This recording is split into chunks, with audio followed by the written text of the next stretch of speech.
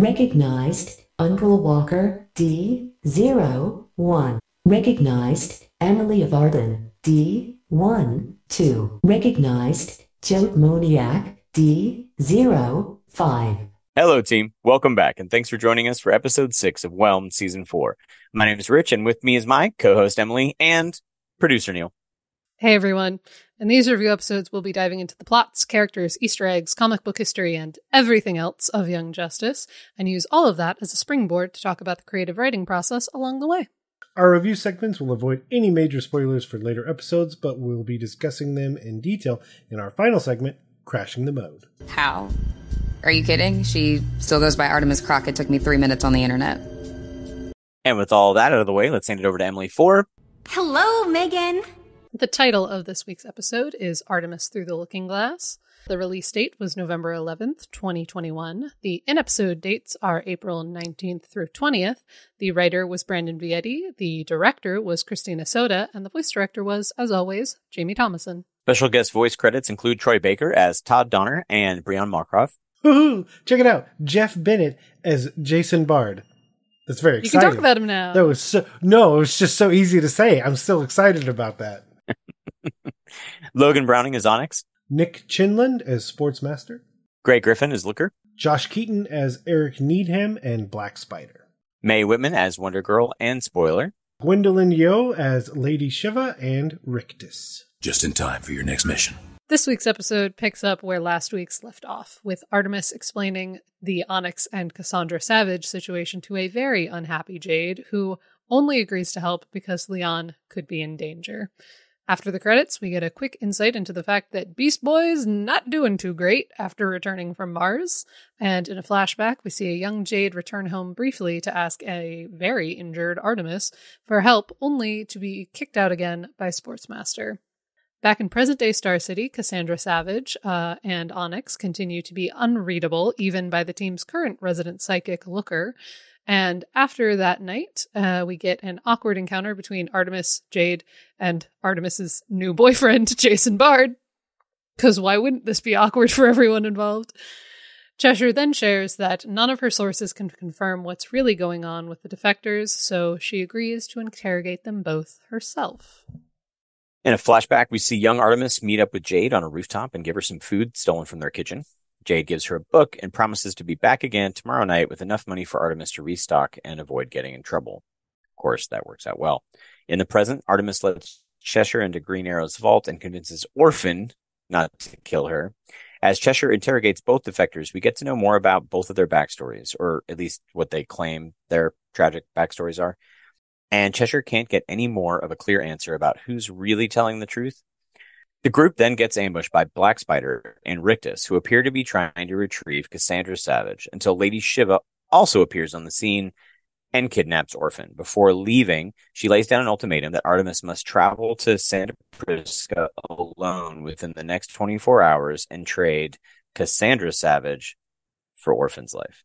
Both Cassandra and Onyx volunteer to go with Artemis to Santa Prisca, and Cheshire reveals that Orphan is actually Lady Shiva's daughter and insists that Lady Shiva must be bluffing. Artemis isn't willing to risk it, though, and decides to take both Onyx and Cassandra along with her despite Cheshire's refusal to join. And in the flashback, we see young Artemis waiting on a rooftop for hours, but Jade never returns. Instead, Sportsmaster finds out what happened and forces her to train despite her injuries and lack of food. And back in the present, Halo arrives at the vault for guard duty, only to find it completely deserted and destroyed as Tigress, Onyx, and Cassandra Savage fly the supercycle to Santa Prisca. I am here for guard duty. I love Halo's. I'm here to help. When they come in and they're all, I'm here for guard duty. Yeah. They just want to help. They're just excited to be here. I love Halo so much. All right. Superboy, are you all right? I'm fine. Feeling the Aster. Oh my gosh. There's notes everywhere. There's so many notes. Oh my gosh. Mine are on this weird background character stuff, which is nobody's probably that surprised. What do you got, Emily?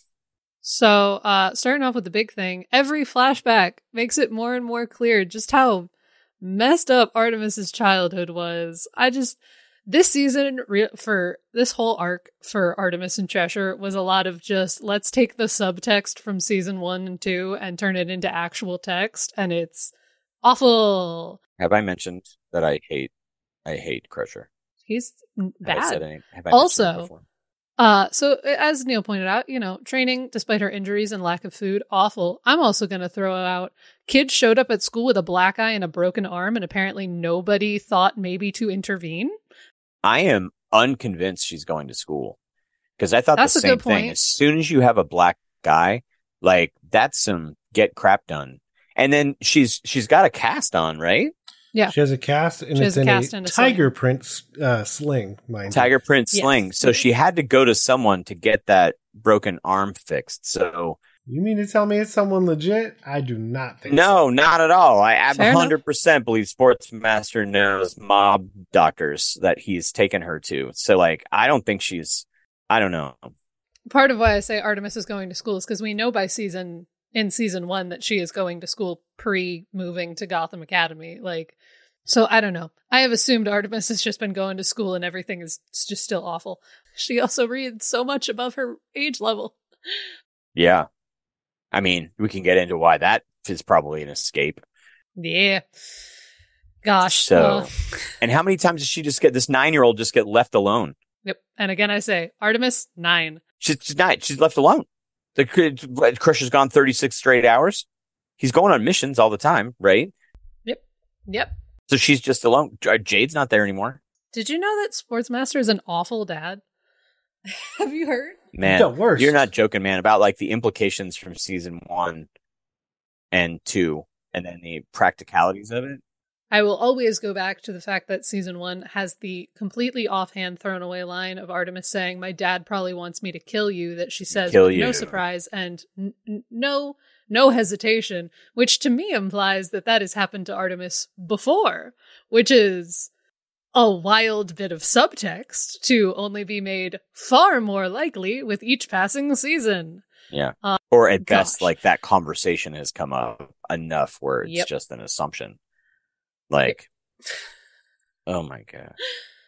Grind my teeth. What do I want to say? Anyway. What are other notes I have here on other things? Moving away from we'll return to the flashbacks later for English class again, but for now, other things I have. So this is our first episode where we actually see Jason Bard doing anything. Mm-hmm. And Jason Bard is fine. He's fine. He's not Wally or any He's other great. OG member of the team. And therefore, I feel like I haven't seen people really, really gung-ho on shipping Jason Bard and Artemis. But he's fine. He seems like a nice guy, even though he's very much a bit awkward. I do not ship him and Artemis, unfortunately, for Jason. I love Jason. I love him. I want him to be so happy in life. He doesn't, Yeah, I don't think, does that's he even fine. know what he's getting into? No. No! Of course he No. doesn't know what he's getting into. You know? And that's part of the thing. If I'm like, it's the thing. Well- I'm like, Artemis, you can't. I'm like, you can't date somebody who doesn't know the extent of how complicated your life is. Two things. One, if we're not calling it Bartimus, I don't know what we're doing. Two, Okay, he, That's good. that is a That's decent good. point. he has to That's be good. more aware than I think all three of us just thought, because one of the things that is there in this episode is that we realize he was dating Barbara. Well, I'll get into that. That's one of my other points. Okay. Right. So- You're not wrong. Right. And so, like, if he's got to know, he doesn't have to know something, but if not, this poor dude is so out of the loop. Yeah. I feel like he's just deeply out of the loop because, like, he could just assume that Barbara knows Artemis for any number of reasons. They're adults. Like, you can have friends who lived in other states. Like, That's fair, but come on. Like, when Barbara's like, oh, you're just about ready to find out that I'm really like Oracle or whatever. Maybe you should date my other friend who's also got, it has even more, in many ways, a messed up dynamic going on with raising her niece. we'll get with into her, it. It's my next point. Oh my gosh. But Can we I get will somebody say on the show this. who's into relationships to talk about this? Or Aha, we've done it. oh, hey, good job, Hello. Richard, years ago. Do this. So, This is why it's a long con, Emily. I brought you on to talk about this relationship. Ship right This here. one. What I will say is, despite the fact that, like, you know, Jason Bard is fine. Him and Artemis, whatever. Not my fave thing, but whatever. Good for her. Good for them. I am going to say bonus points for showing a disabled veteran as a totally viable romantic option in this show, though. Like, many points this season for that, actually, across the board, because we see it several times with several things. And it's good. I know this came up in the discussion that I had with Samwise a while back about, like, this idea of how it is important to show, like, they have a totally normal relationship and we see that he has a prosthetic leg. And the fact that I'm saying that, like, it's shocking for that to be normal says so much more about, like, the way we present stuff in media than it does about that actual situation, if that makes sense. Like, I'm not saying this is shocking. I'm saying it's important to see this in TV. Oh, agreed. Yeah. Yeah. Just wanted to make that clear of what I was trying to say in case it got jumbled there near the end. And also, I really like supportive sister Cheshire. I've missed seeing Cheshire on the show. I like that she shows up, grills this guy after he walks away. She's like, he seems nice. Good for you. So about these assassins, like, I love Cheshire. I love that. I love the whole, like, there's some kind of, like, dramatic irony in her saying, "Oh, I'm actually here to meet an international assassin." Oh yeah, it's the saying that so casually. So, like, the whole thing, like, does he know? Does he not know? If he knows, that's a different conversation. If he doesn't know, that's, I don't know. Is that messed up? Like, oh yeah, this is my sister. No, I wasn't kidding. She really is an international assassin. Like, remember that joke from years ago? That was real. Yes, I fully interpreted that BT scene dub. as Artemis is just saying that, knowing that he fully won't believe her and that it will be played off as a joke. Right. It's the telling a truth so ridiculous it seems like a lie. Yeah. And gets her out of the conversation kind of thing. But yeah, so now that I've said all that, then moving on to the next point. In this episode, he doesn't say that he dated Barbara. He said he dated her friend who broke up with me for her ex and blah, blah, blah. And we reverse engineered through Google searching Jason Bard's history and whatnot. Ask Greg number 25696 can confirm that she didn't. Thank you. It is, in fact, Barbara. Yes, when this first premiered, had to reverse engineer through Google, Yes. and then Absolutely. Ask Greg has happened, post us having to figure this out and have a whole conversation about who that could possibly be. But yeah, Jason used to date Barbara, who broke up with him to get back together with Dick Grayson, and then set Jason up with Artemis. And all I can say is this friend group will never get less teen drama, and I love it. Oh, it's such a convoluted relationship tree, and I love it. It's good and it's chaos and it's fun. Other little things from this episode. If you pause in the scene where Gar is tragically just rewatching the video of Superboy's fan memorial and just cry about it, because as we all would, if you do what I do, which is pause and try to figure out what everything in Garfield's room is, I did a whole breakdown of it in Scream Something, but I still think that the most interesting bits are the photos that are on the back wall of Garfield's room. Are one of his mom, the paparazzi photo of him and Queen Perdita that we saw back in season 3 when we first found out they were dating, and the selfie he took as a gorilla with Angel O'Neill, not Angel O'Neill, Angel O'Day. Angel O'Day, that's right. When he helped her last season. I combined April O'Neill April and Angel O'Neill, O'Day yeah, into I saw one that. character. Yeah, exactly, yeah. There should be 4 turtles back there, too. So yeah, I just think that's a fun detail. I like when we see random photos in characters' rooms. It's fun. It's good. And I'll save English class for later. But what do you got, Neil? One of the other one is The Mysteries of Adolfo shows up once again. It's in the stack of books on her nightstand. And I'm always trying to figure out I don't feel like I figured it out last time. I don't know what it is this time. But you have on the one side, you have Alice and the Cheshire Cat. And then on the other side of the room is like a rising sun with someone jumping through it with a dragon behind it. And I assume, first off, I just assume that's a reference to something. I just don't yet know what it is referring to. That was my... Okay. I'm gonna say something, and this might be totally incorrect, but my brain is saying, in the comics, I don't know what this poster is, but in the comics, don't we see the same poster in Wally's room? Okay. I was like, that popped into my head and I couldn't remember for sure. If you can find a shot of it, Neil, send it to me, because I think I'm following you, but if it's the one I'm thinking of, then I think that's actually Richard Dragon. Let me see, because we talked. Check if it's in Wally's room. We talked about this, I think, in the comic commentary. We probably did. My brain wants to say it's Richard Dragon. No, in Wally's room, there is an actual poster of Richard Dragon that has Richard Dragon's signature.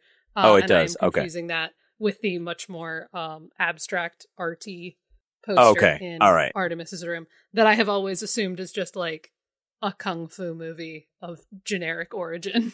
Yeah, because there's no writing on it. Scratch that for me, but we definitely had this conversation during comics. I'm sure we did. Yeah, trying to be like, wait, they have the same poster. Yep, headcanon. That is a point in their relationship, but they both enjoyed those movies together. Done. That's what absolutely done. Well, I know, Rich, you have it, but Rictus is a very interesting addition. Yeah, a little bit random, because Rictus is just like with so many things. Like Rictus gets pulled. Rictus showed up in a few comics in the 52. I think the Red Hood and the Outlaws, maybe 6 or 7 episodes or issues. I mean. So Rictus was a minor member of the League of Assassins. He was male, apparently, in the comics, male presenting, had cybernetic enhancements, and the only thing I could find on him is like strong and doesn't tire, endurance or whatever. But then also randomly had density shifting powers, because it just said cybernetic enhancements, and wherever I was reading it was like one of the DC wiki things. And under cybernetic enhancements, the old classic density shifting cybernetic enhancement. I'm like, wait, what? So I'm not quite sure what that is. So this character, it's obviously a female version of the character. Cybernetics are more, I don't know, classically cybernetic-y, I guess. The only apparent body part that's still human you can see are her eyes that Cassandra sticks her thumb in at one point to get her off of her. But that's pretty much it. There's not much else in it. Of course, we have the return of the infamous anti-Spider-Man, with Josh Keaton doing the voice again, who voiced in Spectacular Greg Weisman's Spectacular Spider-Man, which I every time I always find funny. Evil snarky Spider-Man. And what is up with the balls? How do you like my balls? It's just like, wow, okay. That's a thing that me and Cheshire agree on that one. Unnecessary, my unnecessary, dude. Totally. You are evil, Peter Parker, for sure. So I have a question about Rictus, though. Okay. What kind of tech do we think they're using? Because it's got a little bit of Kirby tech going on, like the lights that are going on. Mm-hmm, yeah. And it's got that Kirby tech pattern almost on it. So I mean, it's certainly possible. Yeah, and the more I think about it, everything's on the table. Mother box, father box, Apocalyptin, something that somebody else came up with on Earth, or Martian, or they got it from Rand, or yeah, right. Yeah, sure. It's absolutely. We do whatever we want. I don't know. Name a planet. I'm not do whatever. Name a planet. Yeah, exactly. And I think we talked about this last episode too, but oh my gosh, both of these assassins are believable. They're just totally believable. I couldn't tell what was going on. I had never heard of Onyx before I saw her in this episode. So not a character that I knew before. So I don't know what her background's supposed to be. And then her story was just kind of funny. She talks about, oh, my grandfather was Amazing Man. And I'm like, okay, so your grandfather was in the All-Star Squadron in World War II. How exactly did you get picked up by Sensei at 11? You didn't go into that. You speak with reverence about Amazing Man. So what happened? Because when I looked up Amazing Man, there's no reference to her, and I don't know anything about that. That might be a thing that either it's a reference I just couldn't find, or Greg and or Brandon made this connection. But Amazing Man, he's created in the 80s. He's actually an homage to a different Amazing Man that was in, it was a different comic company. It's back when there were more comic companies. It was Bill Everett was the creator. And so that's his name. So the DC version became a member of the All-Star Squadron. And so again, All-Star Squadron started in the 80s, and it was kind of like a Justice Society, almost like a Justice Society. I don't want to call it a spin-off. It was like the Justice Society existed before World War II. And then when World War II happened, then the government brought these people together to become the All-Star Squadron. And the All-Star Squadron had an enormous list of people who belonged in it. And then there were some members that split off to create the Freedom Fighters, which was actually had been created by another comic company that DC ended up buying.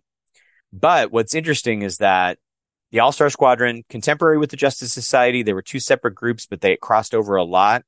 And then the Freedom Fighters included Uncle Sam, the Human Bomb, Doll Man, Phantom Lady, Black Condor.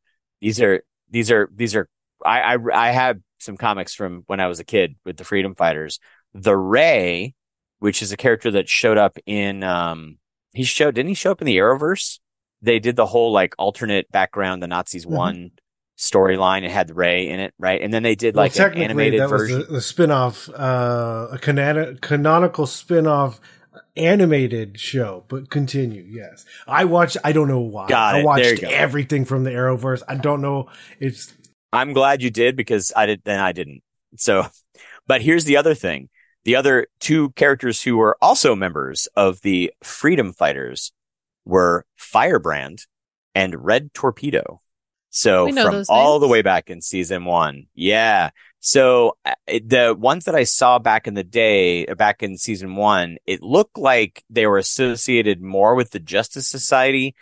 But again, it's really hard to pull, the All-Star Squadron was like the Justice Society Unlimited, basically. It was just it was all the Justice Society members plus, 30 other people that would come in and out. And then Uncle Sam's the one who split off with the Freedom Fighters to do other stuff. So I don't know how they mix and match them in the history of Young Justice. They might just make them all the Justice Society and just say that, which I think would be an easier way to go for many reasons. But that's where Red Torpedo and Firebrand were actually from back then.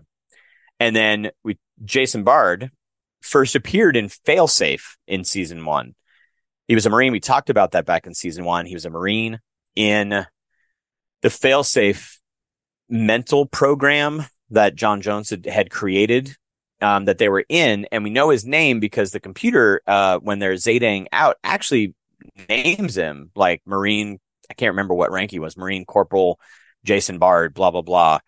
And it's okay, I have a bunch of questions. How does the Zeta tube know that that's him? They didn't have to bypass anything like they have with a bunch of other characters. He didn't have a number.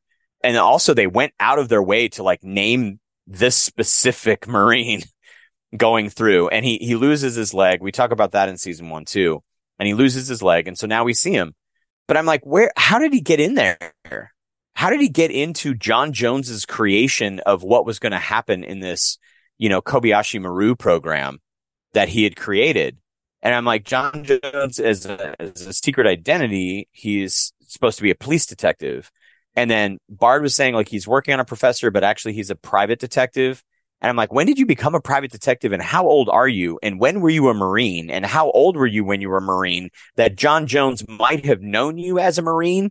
Or did you talk to him while you were a private detective and he was a police detective and told him the story of how you lost your leg as a Marine and then he put you in there?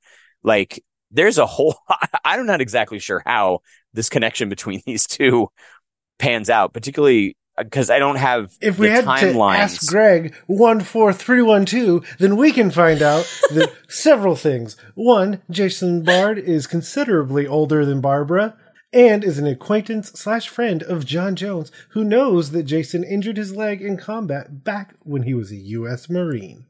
So how old is he? Because he doesn't look that old. Yeah, I don't know if you saw me have a face at the phrase significantly older than Barbara. Fear not, because Ask Greg 25290 would allude to the fact that Jason Bard was born in 1989. Okay. So this is me trying to do math. Yeah, you do that math because I don't significantly older. I wonder what significantly means. Wait. Wait. You math magicians? He's 34. I was born in 86. I can do the math by subtracting. No, well, I mean, he was 34, but I'm trying to figure out, like, okay, so how old was, so that means she was born around 94 and he's 89. So his significantly older is 5 years? She was born in 95. He was born in 89. She was born in 95 or 96 because she's 15 in season 1. And we don't see her. 15. Oh. Got you. All right. Because her and So Wally are the same age, and then he has older. a birthday, and there's a bit of a... So what was it? He's 89, and she's 96? She's 95. If 95 to 90, yeah. Okay. Okay, so 95 or 96, depending on what point in the year her birthday falls. Right, exactly. So 5 to 6 years older? Okay. Yeah, 6 to When 7. I think significantly older, I think more than that, but maybe just because I'm old now. But also, it just it depends on where you're at in your life.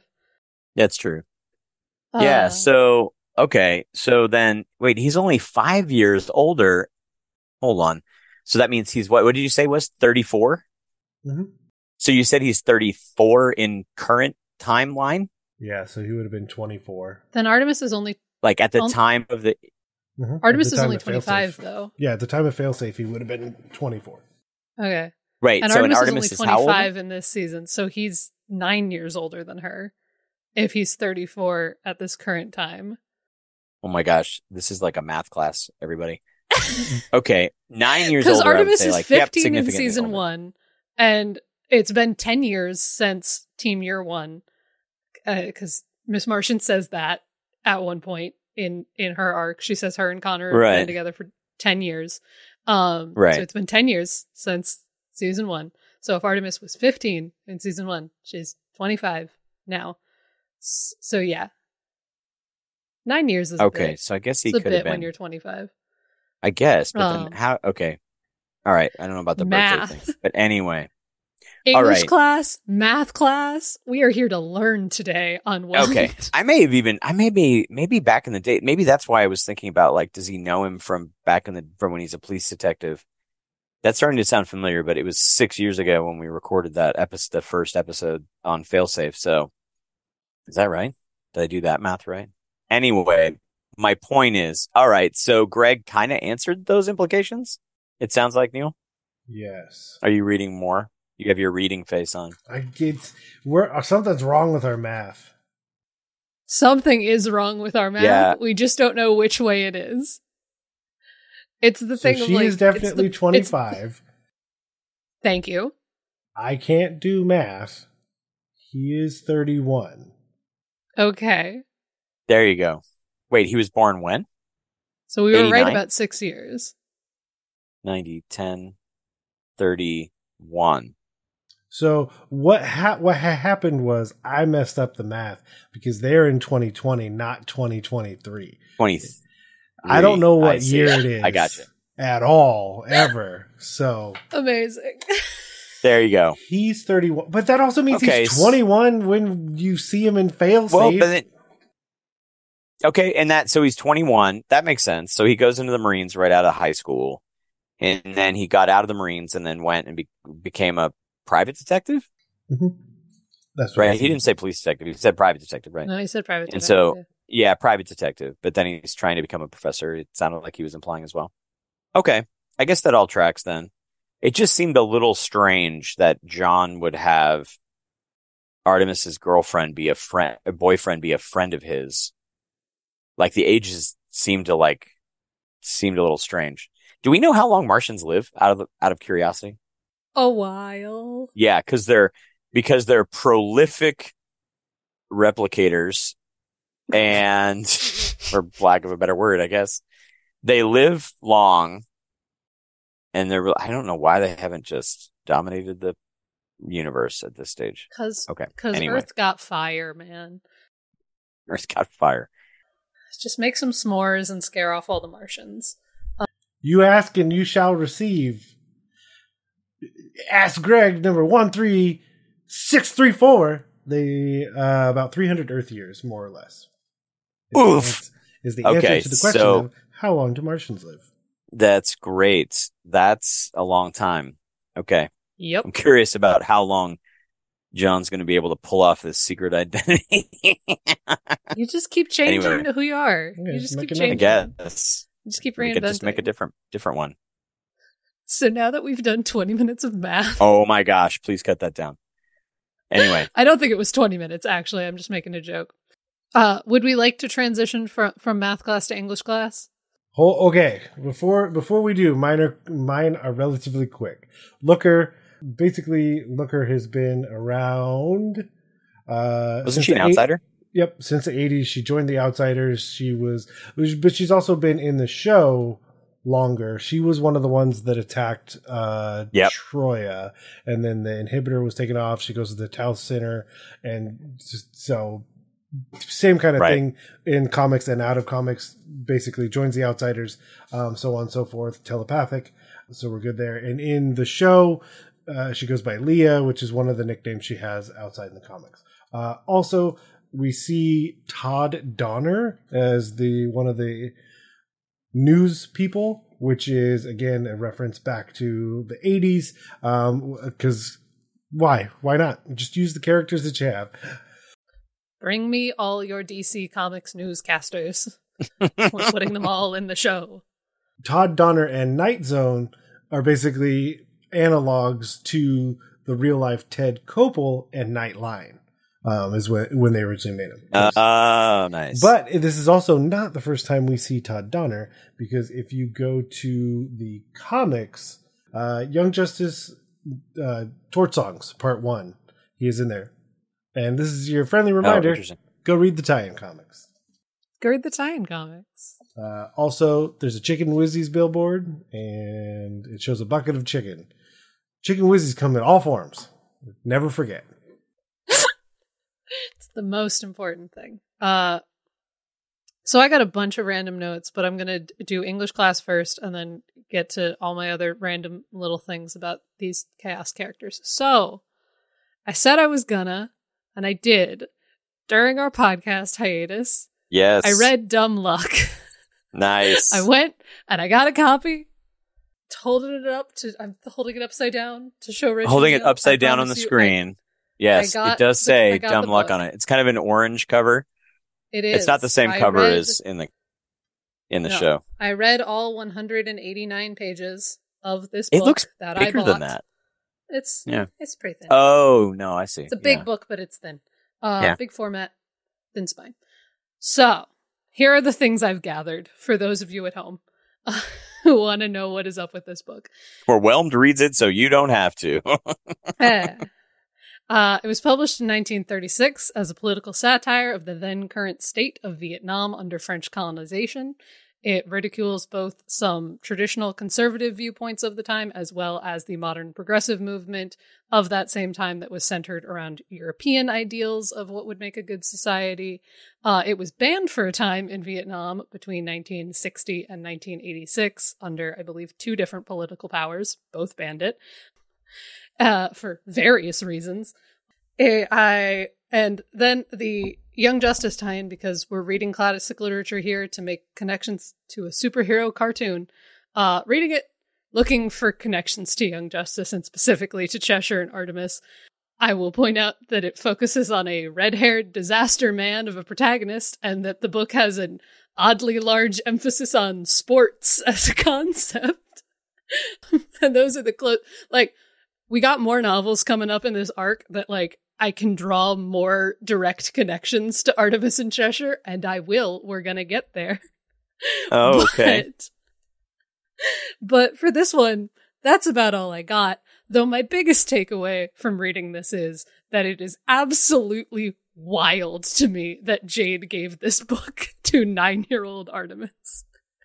Because, you can make the argument with Tale of Two Cities that it is, quote unquote beyond her reading level, but it's just a weird piece of very wordy classic literature where there's nothing that inappropriate beyond all that French Revolution murder. But this one is written much more straightforwardly than Dickens, because it was written in 1936, but has just a whole lot of inappropriate material, shall we say. which is part of why it was banned at one point. Interesting. We're a PG rated podcast, but there's just several scenes of various acts that would not constitute a PG podcast. So this is why my theory is that Cheshire straight up just grabbed the first book that had Vietnamese on it and was like, I'll take this to Artemis. Cheshire has never vetted a piece of literature in her life before handing it to her sister. To her credit, what sticker was on the front of the book? Oh, there is a youth fiction sticker from the Gotham Public Library on that book. Nailed it. Which is part of my argument for why I would say that this maybe shouldn't have been in the Gotham Library's YA section is I don't think most teenagers would find the political satire of 1936 Vietnam all that interesting. I don't think they would necessarily get it. I'm an adult, and I still had to read all of the back matter material to understand the full scope of what was going on here. By your implications of what you said is also in the book, it is possible they may not have been reading it for the 1936 political whatever. There may be something else in there they wanted to read. I don't know. I didn't read it. Because I'd argue those scenes aren't fun. Oh, okay. Well, there you novel. Go. Done. Answered. Questioned and answered. That's the PG version of making this statement. Wow. I'm fascinated. Well, the only other thing I could think of is like sometimes like when you have kids that are just abused so badly like this, like things can go in lots of different directions. And one of them is like they just have to grow up too fast. Yeah. Right. Yeah. We've to always just said that survive. about Artemis and Cheshire. Right. And so these two girls just had to grow up so fast. So Cheshire's got to be just like, yeah, excuse me. You have no idea what I've seen. Don't PG-13 me. Yeah. Don't R-rated movie me. You're just watching it. I've done that. Right. Like that kind of awful garbage. And so I didn't read the book. It sounds like I agree with you. It actually may have grabbed it out of a mislabeled thing. Maybe the whole Artemis's whole life has been like, why did she give me this?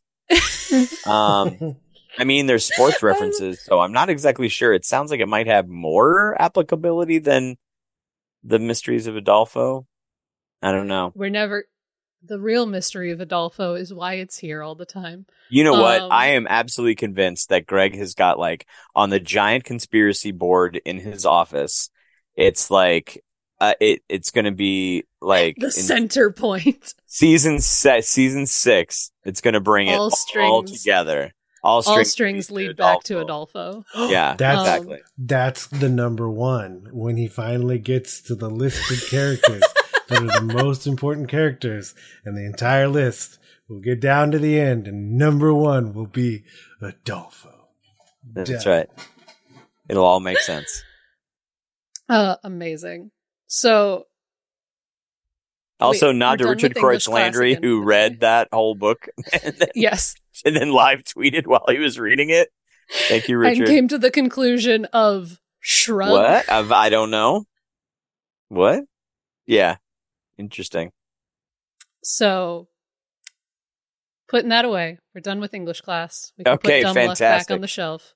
My other random points for this episode, because again, I did this with more than one novel for this arc, guys. We'll get to them both. And also, if other people have decided to go track down a copy of Dumb Luck and read it and have figured out some other insights, please feel free to share them with us. So my other points for this episode, as we get past little English class, I laughed way too hard at Artemis saying, "Go, or I'll call Batman." Yeah. Okay, fine, you can stay. Orphan's not Gorfin. Come on. Like, no, I Orphan loved her care. response. But also, I love that Artemis's only card to play was "I'll call Batman," fully knowing that she just wouldn't bother to call Batman and giving up, because I just love this generation of young adult heroes being absolute chaos, because they've been in Orphan's position and are like, that won't stop me. And Artemis is like, Yeah, it wouldn't have stopped me either. Gosh, I don't have any other cards to play. Batman totally stopped Wally and Dick and Calder from creating the team. Yeah. Because that totally worked. Also, speaking of perfect lines from this, we have, how are you kidding? She still goes by Artemis Croc. It took me 3 minutes on the internet. It is amazing. I mean, from the very beginning, it's like, wait, so her name is her superhero name, and her superhero name is her actual. Okay, it's not much of a secret identity. But like, at least the original team, the kind of thing was like, well, nobody knows that you're superheroes. No, but yeah, you're not public facing heroes. But as time has gone on, yeah, the shadows have encountered the team so many times that they're like, ah, yes, that's Artemis. We might as well have her trading card. That's funny. I had a question about, like, so there's the moment where Orphan is just like, hey, telepathy, let's get this going, right? Yes. And then Booker just tells what she's got going on in her head. And it makes me think, like, I was thinking, like, okay, so do they have technology that would allow her to be able to communicate that way? I mean, I could see Orphan just as a character not wanting any of that anyway. But like, what about the thing that lets Beast Boy talk when he's in different animal forms, right? And the gorillas, you know what I mean? And that kind of stuff. If I were to make an argument for that, if I were to try for that, yeah, all of Beast Boy's animal forms still have intact vocal cords. But then why doesn't he just talk? That's what I'm thinking. Like, they don't have vocal. I mean, they can make noises, I guess. But like, that's where I'm, because Martian technology. No, absolutely, yeah, no doubt. I totally get that there's some funky tech, and I don't know if that would even work with Orphan's particular situation. But like, still, I'm like thinking, like, wow, they have a lot of really high tech stuff and telepathic gizmos and all of these things that could be done. But as I said, bottom line is, I could also see Orphan just going like, get that away from me. I don't need any of that. You know what I mean? If it makes her uncomfortable, she's not going to use it. And we know from like the comics we've seen, I don't remember if we see it in the show itself. We probably do. I can't remember for sure. But like, Orphan knows sign language and uses sign language in the comics. But that is a good point. I think it's cool the way that they are showing like this idea of showing all of the different ways that Orphan communicates with everyone since she can't speak. But yeah, I do get the question. My other stuff, I continue with my post Artemis saying, just trying to again offer to Jade, what if we just all lived together, to protect Leon and for no other reason? I again say, when Harper Croc household spinoff sitcom where Jade, Will, Leon, and Artemis just all live together in perfect disharmony. Please and thank you. I send this out into the world. I want it so badly. And related to that, if anyone out there wants more insight into the whole Black Spider saying Cheshire just betrayed the shadows for a guy reference, go look up the Red Arrow journals from the Young Justice Legacy video game. Oh yeah, the video game. That's right. Yeah, that's basically what happened, but like, you get to at least hear some of Will's thoughts about it. Because Will was, for a time there, in the League of Shadows, alongside Cheshire. And then, if I'm remembering correctly, he blew his cover by accident, or they found out something that he wasn't really, committed to the shadows. And Cheshire decided to stick with him, and they fought their way out, and later they got married. Oops. Amazing. My kingdom also for anything, just showing that whole full story from the Red Arrow journals. Show these two disaster humans falling in love, please and thank you. Other Cheshire things from this episode, we have, I love Cheshire just telling Artemis, you can't be serious. Don't take these two people, take your team, because just Cheshire out here with just a decade of seeing Artemis and her little sidekick friends go absolutely everywhere they're not supposed to go, being absolutely baffled by Artemis agreeing to a villain's ultimatum terms. And also, I like how she's like, I think you just need to kill both of them. And then Orphan pulls her sword. Yep. He starts to pull her sword. I was like, What? Hold up. Orphan's got her own moral compass. Orphan's just living her best life. And I have thought for the group. Would love to hear other opinions on this. How are we feeling about the whole Jade never showing up again thing? Because it personally does not sit right with me. And I have my theories, but I'd love to hear other people's theories too. What are you referring to now? Oh, never showing up again. Oh, in the flashback where she takes off the food and then says, I'll be back tomorrow and you won't get in any trouble. And then just doesn't show up. That moment right there is actually where I absolutely dislike Cheshire the most. Okay. I am entertained by Cheshire. I like her as a character. I see the trauma that this poor girl has been through. And for that moment there where she gives her a book, even though we've now decided she just grabbed a random one to bring, she promised that she would be back. And then the consequences to Artemis were awful, just awful. And Jade knew that. She specifically says, I will bring you money. And there may be, there could be tie-in comics galore about what actually happened and why she couldn't make it and blah, blah, blah. But the way that it's presented in this episode is she just chooses not to, as far as we know. And, one-armed boxing a 9-year-old with a broken arm. I have real visceral reactions to that. Yeah. Of course. Mine's the darker timeline. Mine is that Sportsmaster is the reason she didn't show, in my head.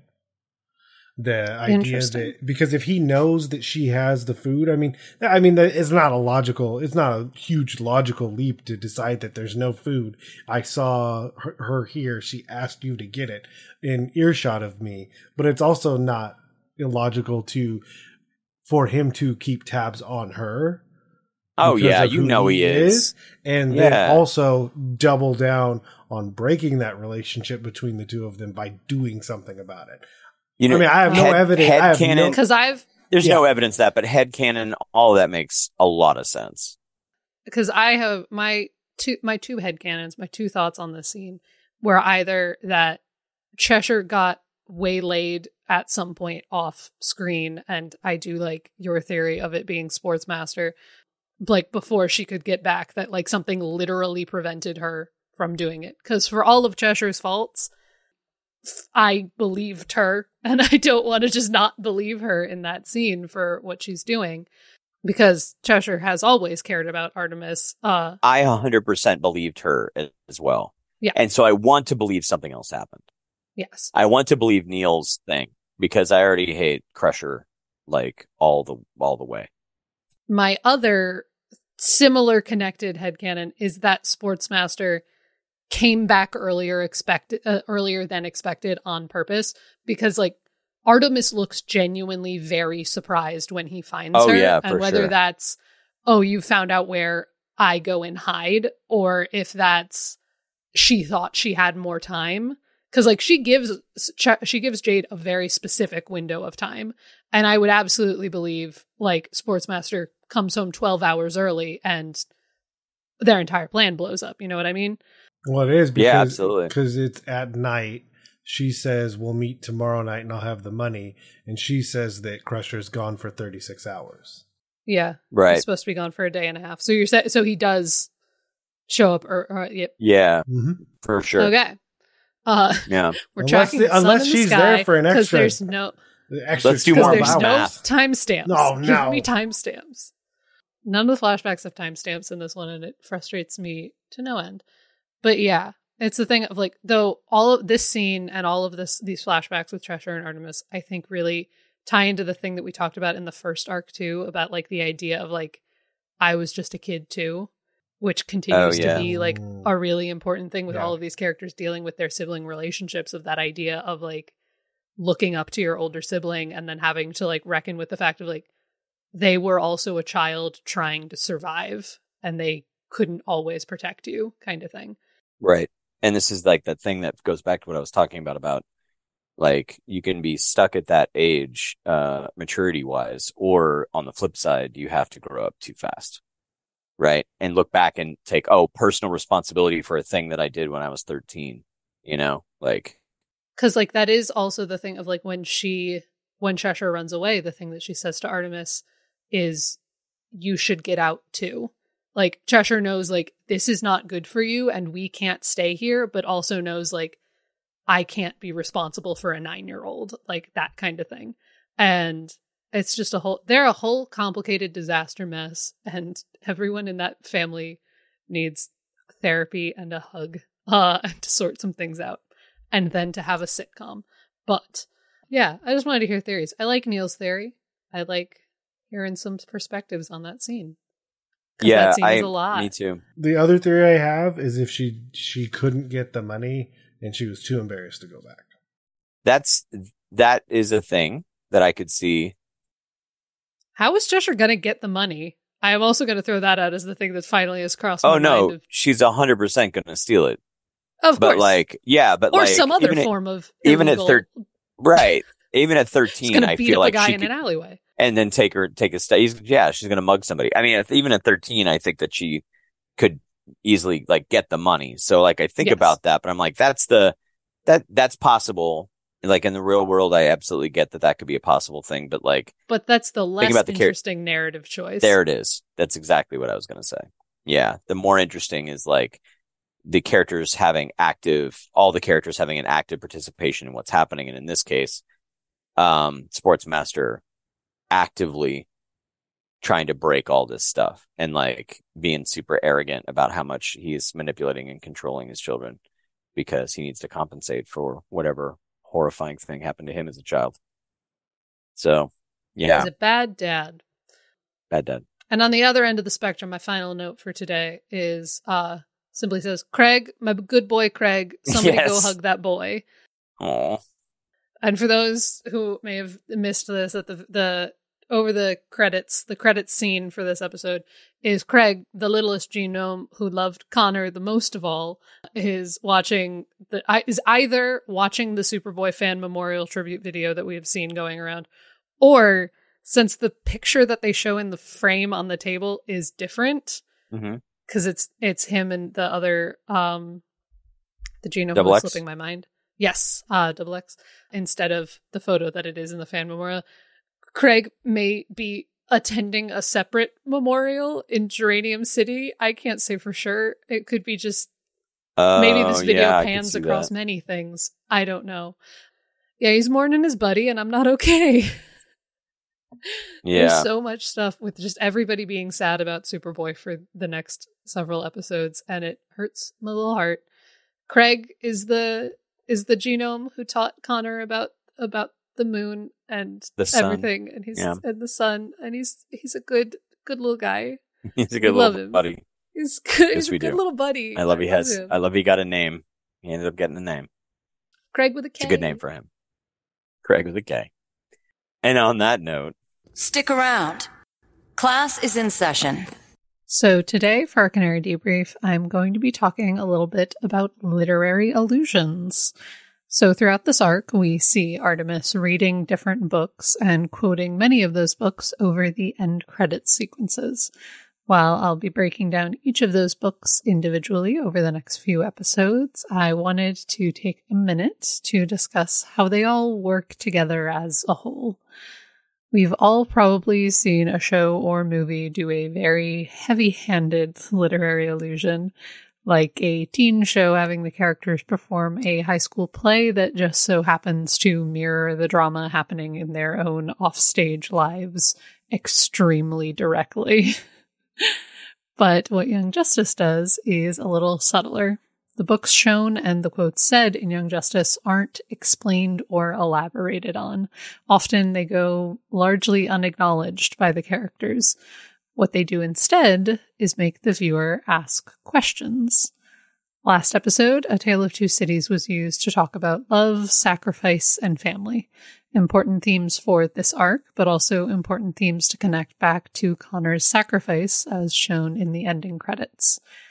Similarly, last episode also had a quick reference to Les Mis, with the quote written in French on the whiteboard, a quote taken from a scene about forgiveness and redemption, the things Artemis is so desperate to give to her sister this arc.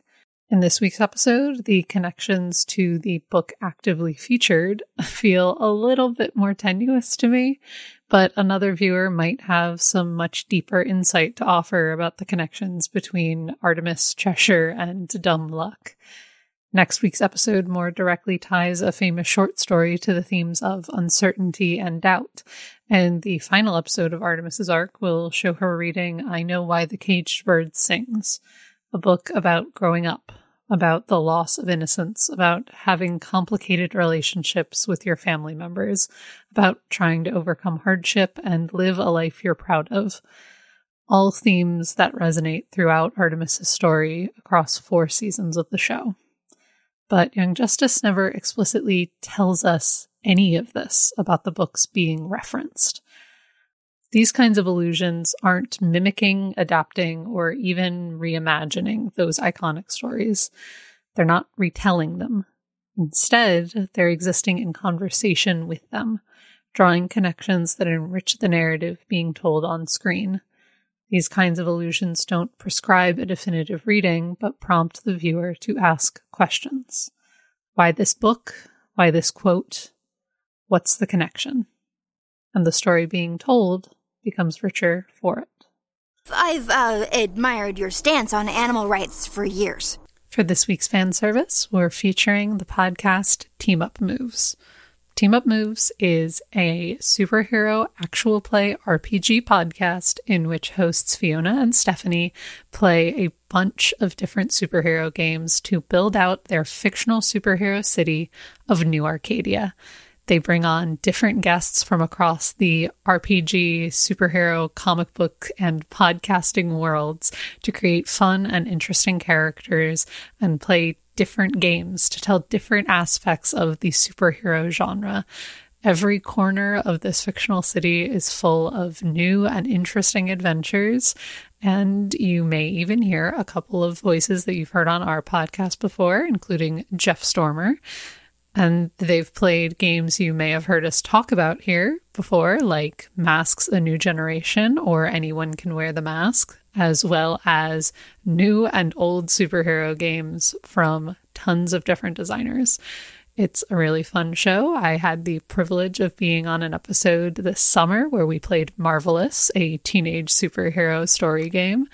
But there's just a lot to check out there. It's really fun. Give it a listen. Tell us something we don't know yet. Sorry, BB. We can't risk altering the time stream. We do that, we're all feeling the mode.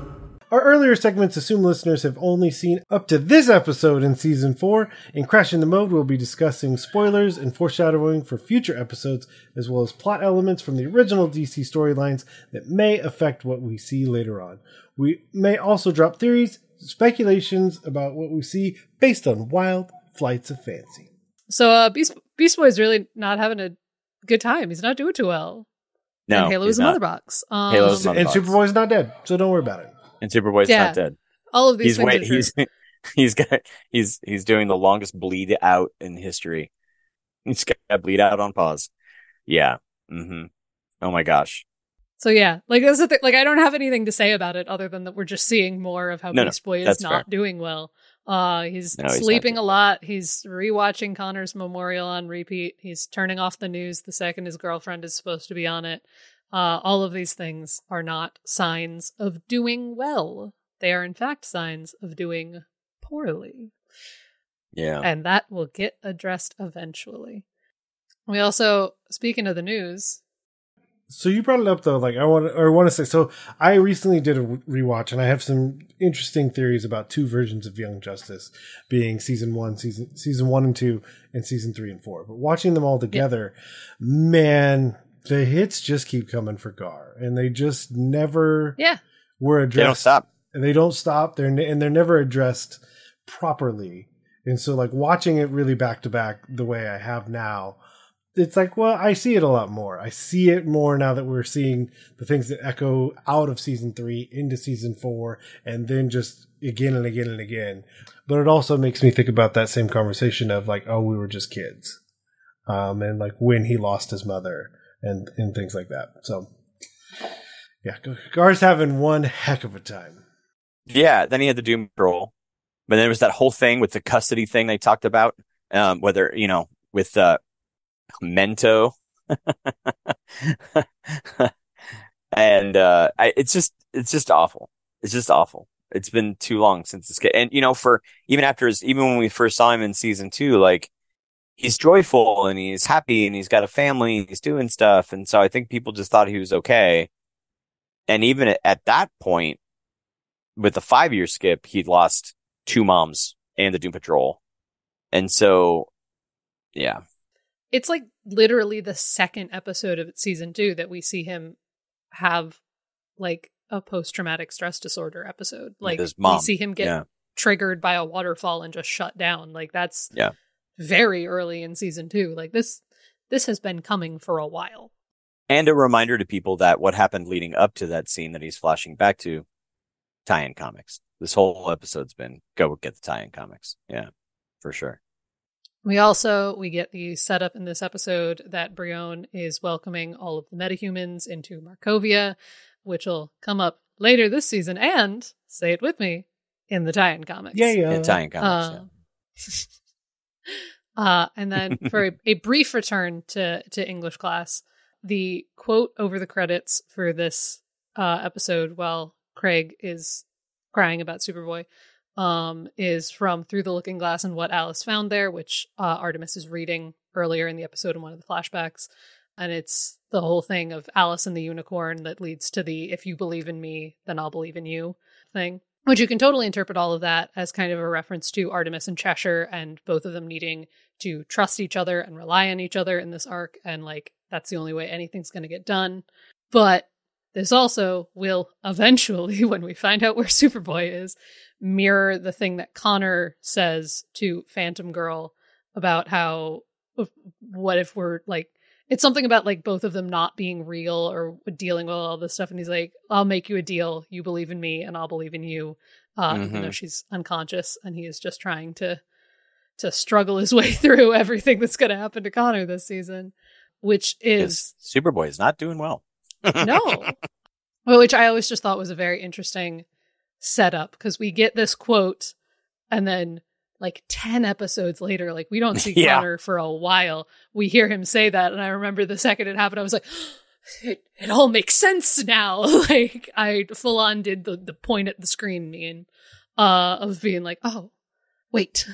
When stuff like that happens now and it takes that long to set up something in any TV show, I'm just going to point at it and say, Adolfo. And that's what I'm going to end up like referring because I just know there's a long con. It's the center of the conspiracy. Oh my gosh. How long did it take them to do the freaking magic bus joke? Yep. Come on, guys. 4 seasons for the magic bus joke. Admittedly, there's a lot. I still feel like there's things in there that we haven't realized because on my same rewatch, when after the blood transfusion that Gar gets, the monkey is gnawing on him. I refer to that way back in the day. And stuff like that. Monkey's biting his shoulder, which is what his original origin was. Absolutely. And my crash in the mode is the Shade Jade combo because she frees him from his control when no one assumes that she would in the previous season. Then I assume this is probably the first time she's seeing him again, and she has that visceral reaction, not audibly, and Shade looks away. He totally turns away. Yeah, he shows up and he's like, I cannot make awkward. Yeah, he'll make good on that. It'll be okay. And I love Shade. I love this character for some reason that I can't really put my finger on, but he'll make up for it. He's like super minor. He only shows up a couple of times. But he's fun. So he's got a fun energy. Oh yeah. Yeah. And so, he'll make good on it here in a few episodes. So we'll be fine. Yeah. Awesome. All right. Get a payoff for all that. And with all that, I think we can Zeta out of the watchtower. If you'd like to join us in discussing this incredible series, you can find us on Twitter at the YJ Files, on our website, crashingthemode.com, and you can even email us at whelmedpodcast@gmail.com. You can also find us on YouTube, Stitcher, Spotify, and iHeartRadio. And if you'd like to support our show, please consider sharing it with a friend and joining our chats on social media. You can also support the show by giving us a 5-star review and or rating on Apple Podcasts or your podcatcher of choice. The ratings, comments, and subscriptions help others find the show. If you do leave us a rating, please let us know at our email address or on social media, especially if you're outside the US, as we have to look a little bit harder to find those. If you are able to support us monetarily, please consider becoming a patron at patreon.com/crashingthemode. Even $1 a month can help us bring you even more awesome discussion sessions, interviews, reviews, and more. And remember, stay whelmed, everyone. Stay whelmed, everyone. You've been listening to Whelmed, the Young Justice Files podcast. Our hosts are Rich Howard and Emily Booza. Our editor and producer is Neil Powell. Our theme was composed by Emily Mio. Our logo was created by Kevin Bates. Whelmed is a fan-made podcast and is not officially affiliated with DC Comics, DC Entertainment, Warner Brothers Animation, and any other owners of Young Justice or its related source material. As such, these companies have sole ownership of all symbols, images, names, logos, and proprietary material related to Young Justice. Original content of this podcast is ours under Creative Commons. Thanks for listening, and stay whelmed.